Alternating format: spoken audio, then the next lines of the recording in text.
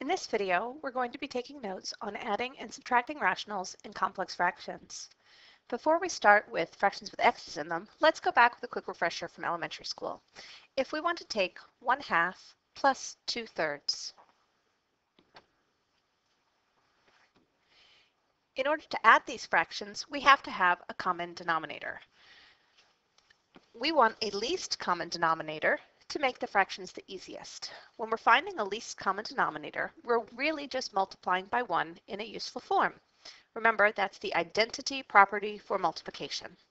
So what 1 in a useful form are we going to use here? In order to add the two fractions, we need to have both denominators, a 2 and a 3 in the same denominator. So for the first fraction, we're missing a 3 in the denominator.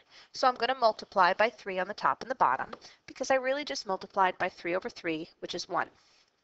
In the second fraction, I'm missing a 2 in the denominator, so I'm going to multiply by 2 over 2. It doesn't matter what I have in the top, I'm still multiplying the same things together. Now, I have multiplication. In my first fraction, I have 1 times 3, which is 3. In my second fraction, I have 2 times 2, which is 4. So altogether, I have 3 plus 4, which is 7, and my denominator is 2 times 3, which I would probably call 6. And that's how I added fractions in elementary school. What we're going to do to add fractions in Algebra 2 is going to follow the same model. The directions will say simplify each expression. That means combine what I can. So my first step is to factor everything. This was the same step I had when I did multiplication or division as well. In this fraction, my first denominator is x plus 1, which is already simplified. My second denominator is x plus 4, which is also already simplified. Those are each factors. Notice the x and the 4, those aren't factors. It's only altogether x plus 4 is the factor. All right, I wrote them a little bit apart because the next thing I want to do is to find the LCD. The LCD must have every factor of every denominator. So this first fraction is missing the x plus 4 from the second fraction. So I'm going to multiply by x plus 4 on the top and on the bottom. The only thing I'm allowed to multiply by 1 is to not change something, so I had to put the same thing on the top and the bottom. My second fraction is missing an x plus 1 on the bottom, so I need to put an x plus 1 on the bottom. The only way I can do that is to also multiply by x plus 1 on the top.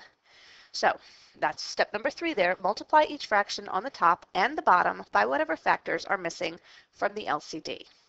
Now we're up to step number 4. Add the fractions by adding and simplifying the top and leaving the bottoms as the least common denominator.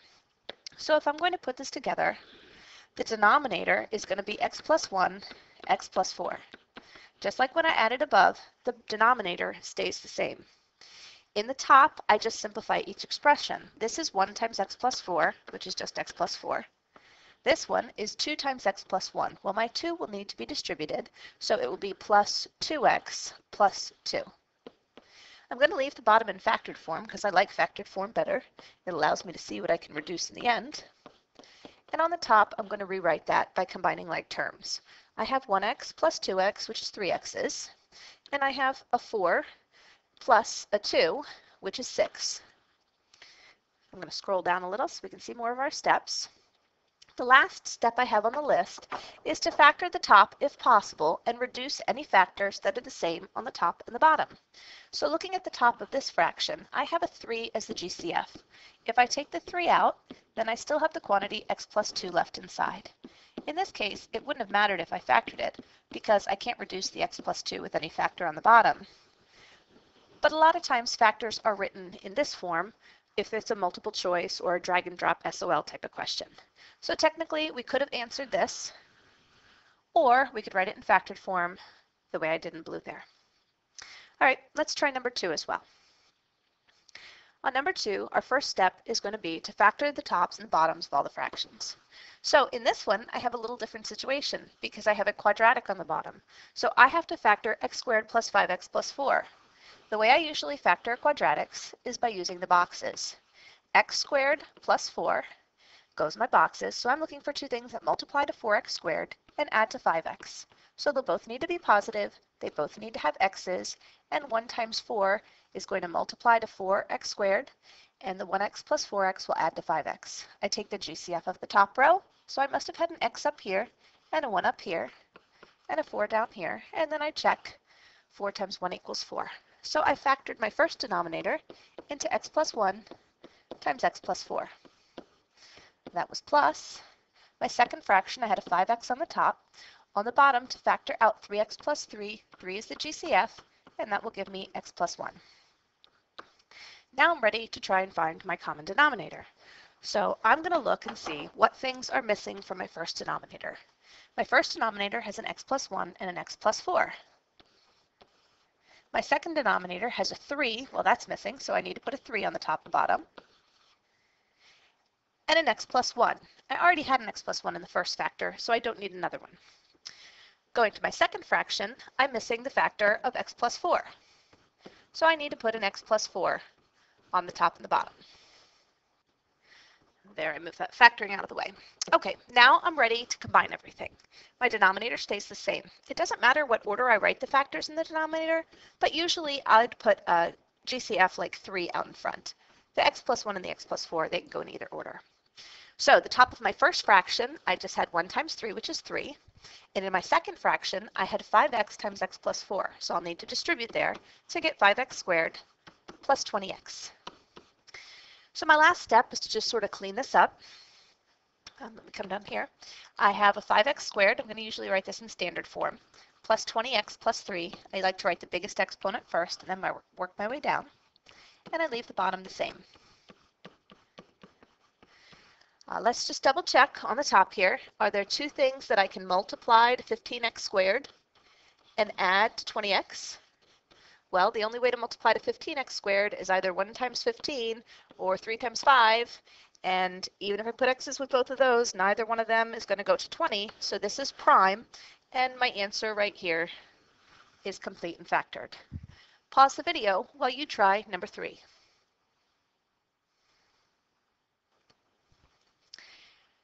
So in number 3, I started out and I factored x squared minus 4x minus 12. I did that over here by factoring using boxes. I got x minus 6 and x plus 2. To factor 4x plus 8, I just had a GCF to come out.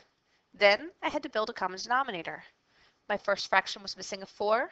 My second fraction was missing the x minus 6. Then I simplified.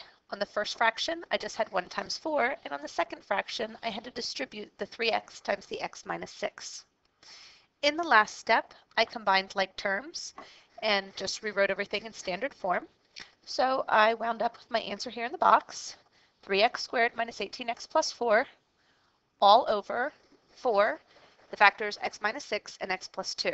By the way, I did double check on the top of my fraction here. Did it factor out? No, it didn't. It was prime, so I knew I was done. Okay, let's turn the page and look at subtraction. I didn't write steps for subtraction, but the steps for subtraction are going to be the same as my steps for addition. The only difference is the first thing I'm probably going to do is going to be change subtraction to add the opposite.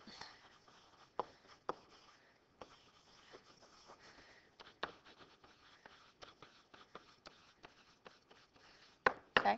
So in other words, I have a tendency to forget this little subtraction sign in the original problem. So I like to change that to a plus and then put the minus up there on the top of the fraction. It just makes me remember it as I'm going through the problem. I have a tendency to lose subtraction if I don't do that. So once I've changed subtraction to add the opposite, now my next thing is just going to be to follow the steps for addition.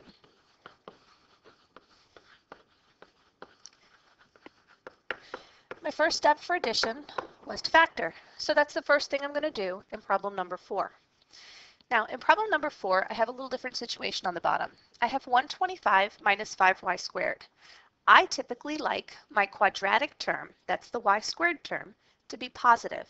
So if I were factoring this and I see my GCF is 5, so I know I can take the 5 out, but I would also take out the negative as well.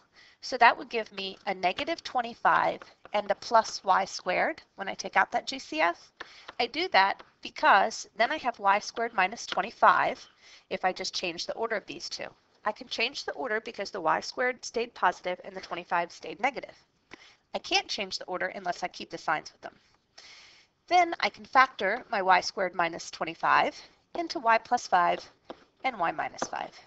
You don't have to factor this way, but a lot of times we wind up with factors where the signs are reversed, and it makes it nicer if we always have the letter first.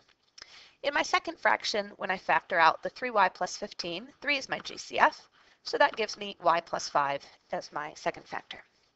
So I did all my factoring work. Now I'm ready to go to subtraction.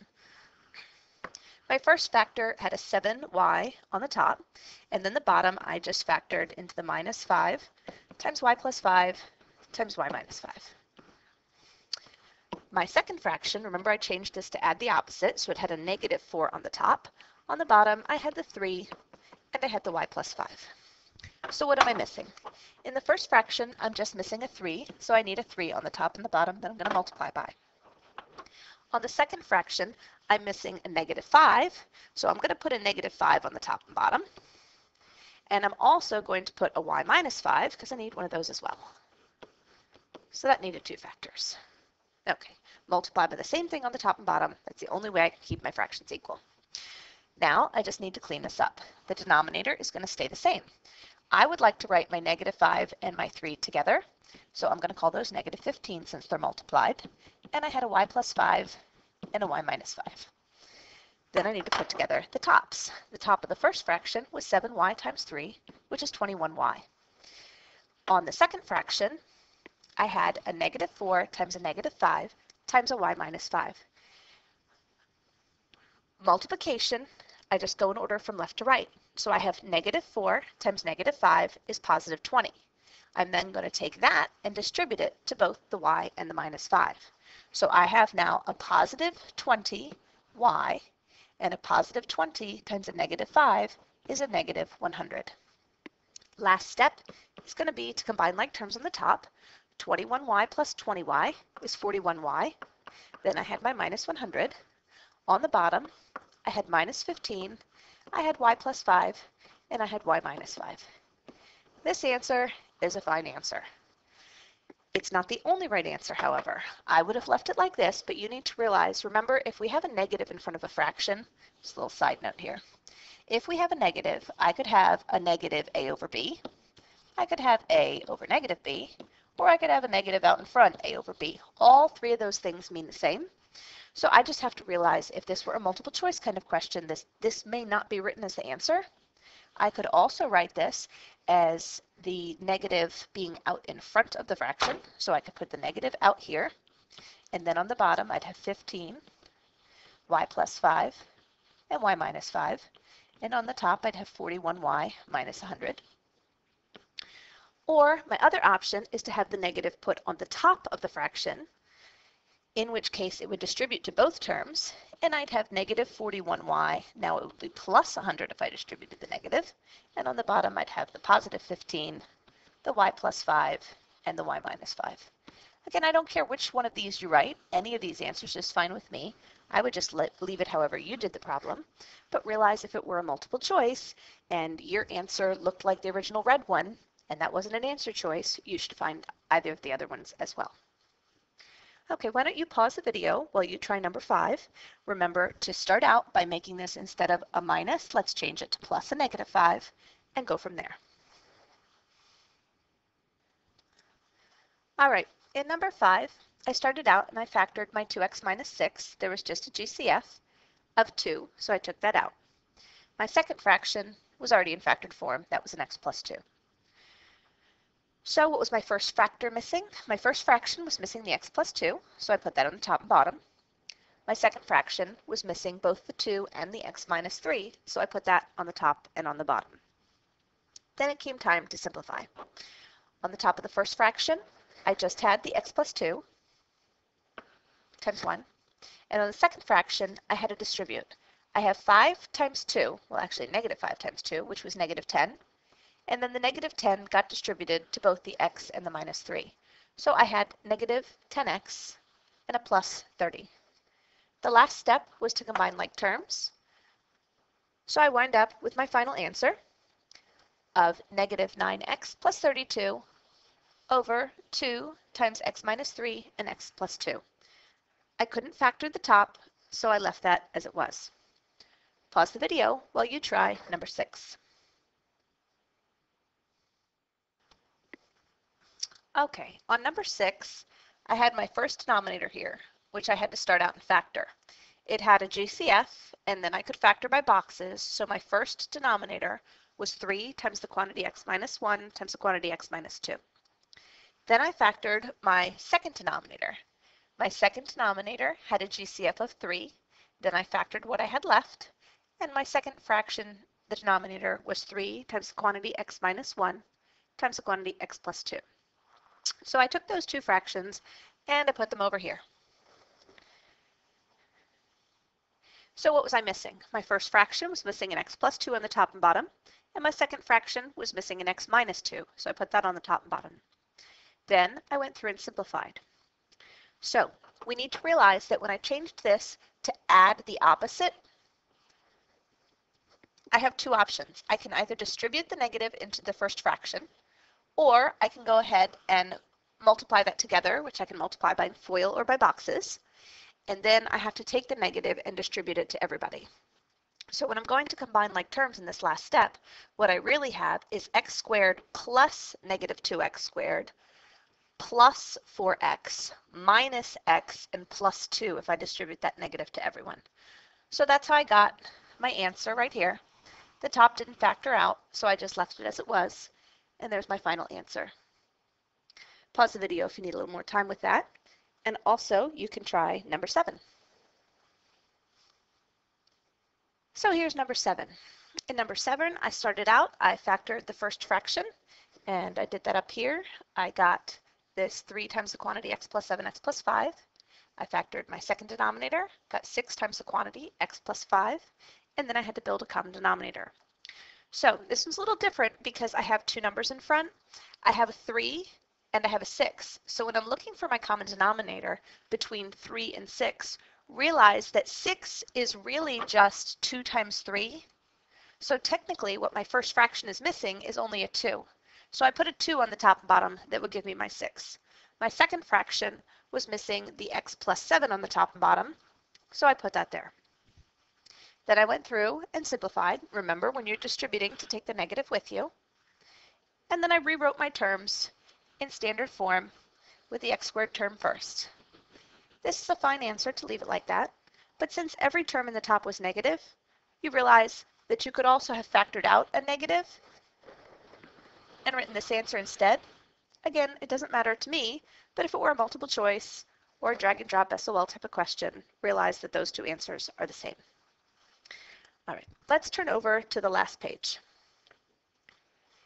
Simplifying complex fractions. Okay, there's that page without the answer. So, what's a complex fraction? A complex fraction is when we have a fraction inside a fraction, and that's what we have here in number 8.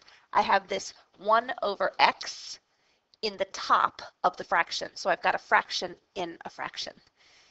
How am I going to do these problems? Well, again, I should factor. Usually these are given in factored form, but always factor first if they aren't. Before I can do that, my next step is to find the LCD for every fraction in the problem. So my first fraction was this 1 over x. The denominator of that is just an x. My second fraction in the fraction is 5 over y. So the denominator for that has a y. So xy is the least common denominator for all of the fractions in the problem. So what I'm going to do is step number 2. Multiply the big fraction. That's this one right here. Multiply the big fraction by the LCD over the LCD. I can't just multiply by xy, but I can multiply by xy over xy. Now I've multiplied by 1. So when I do that, I'm going to distribute the LCD to each term. So let me start out and rewrite the first fraction, the original problem here. Oh, that's 5 over y, sorry.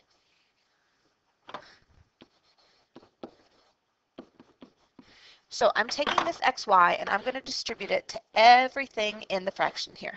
So when I distribute it to everything, I have an xy here, I have an xy here, I have an xy here, and I have an xy here. Realize if I wanted to write this xy as a fraction, it would be xy over 1, but I don't really write it like that. I can if I want to. Now, my next step is to go through and reduce each term. If you chose the LCD, you should no longer have a fraction in a fraction. The reason I multiplied by xy is because I want all of these denominators to cancel out. So in my first fraction, my x's reduce out. In my bottom fraction, my y's reduce out. So what do I have left? On the first fraction on the top, all I have left is the 1 times y, which gives me y. It was over 1, so I don't need to write that. In the second piece, I have a 3, an x, and a y, so that's just 3xy. On the bottom, I have the 5 and the x left, so that's 5x.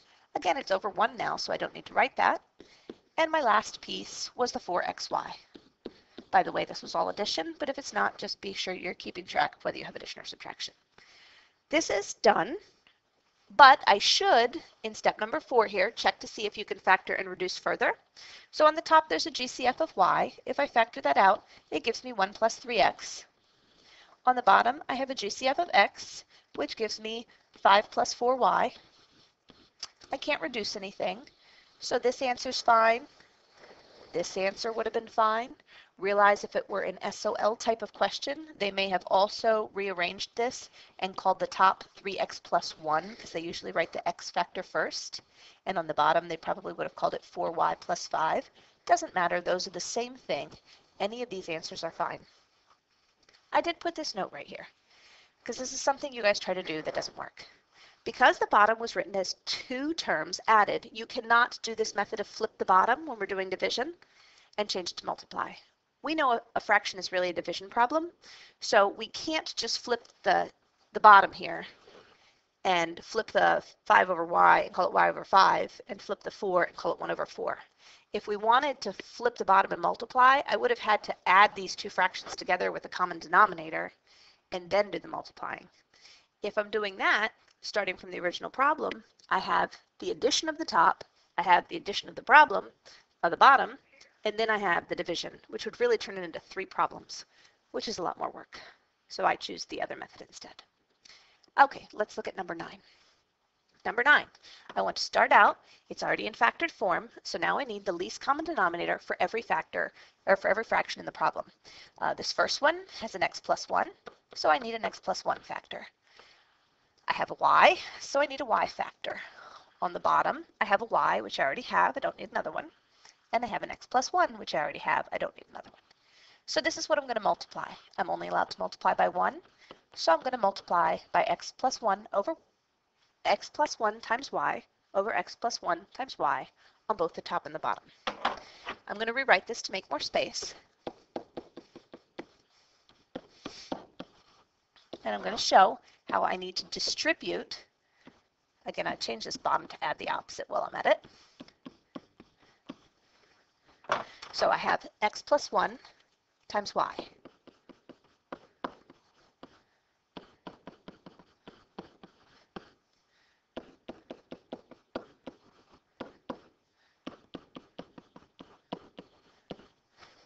All right, now I'm ready to do some reducing. So I can reduce an x plus 1 from the top and bottom, and in my first fraction, all I have left is y. In my second fraction, I can reduce the y's, and I have an x plus 1. In the third fraction, I can reduce those y's.